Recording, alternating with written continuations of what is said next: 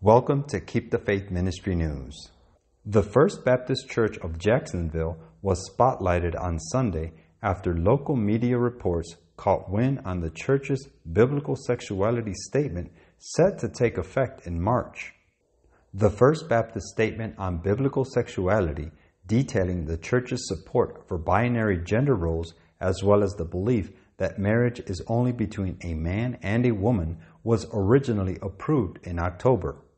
Quote, "As a member of First Baptist Church, I believe that God creates people in His image as either male or female, and that this creation is a fixed matter of human biology, not individual choice. I believe marriage is instituted by God, not government, is between one man and one woman, and is the only context for sexual desire and expression," the statement read.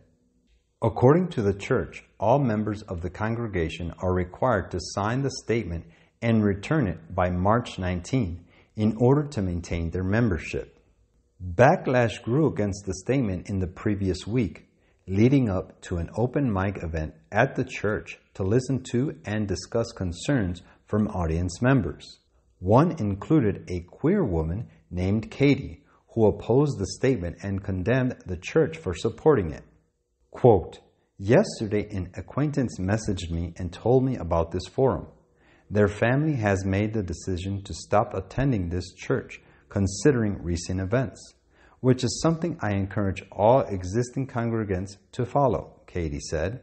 "The decision to have your members sign any form of contract to attend turns your church into an organization, a club," she added. "This church is no longer a religious place of worship welcome to all.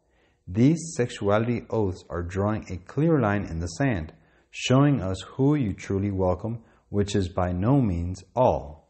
Senior Pastor Heath Lambert defended the statement against these allegations, emphasizing that the statement does not solely condemn homosexuality, but all sins regarding sexuality.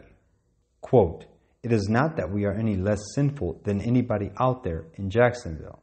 It's not that we are any better than anybody who thinks our statement is a joke," Lambert said.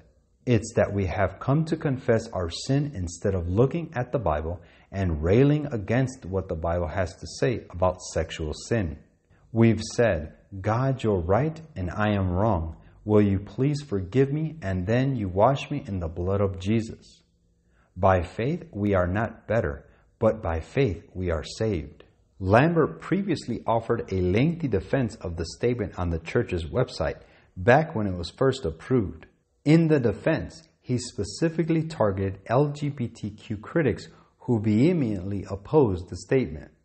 Quote, "We want to welcome you as we were welcomed. If you need help, we would love to serve you. If you would like to come and worship with us, you are always welcome to be a part of what we are doing.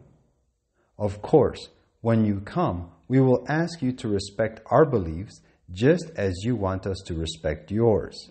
But if you do come, we will welcome you, pray with you, serve you, and love you. We will also probably say some things that will challenge you. That's okay. Real love can handle disagreement," he wrote. Lambert closed, "If we ever give us the chance, we will be happy to welcome you. We will do that, not because we agree about sexuality, but because we believe everything the Bible says about loving your neighbor, and we really think it's possible to disagree without being hateful." The full open mic forum is available for viewing on the church's Facebook account. Quote, "But I say unto you, love your enemies, bless them that curse you, do good to them that hate you, and pray for them which despitefully use you and persecute you." Matthew 5:44. This is Keep the Faith Ministry News. Thank you for watching.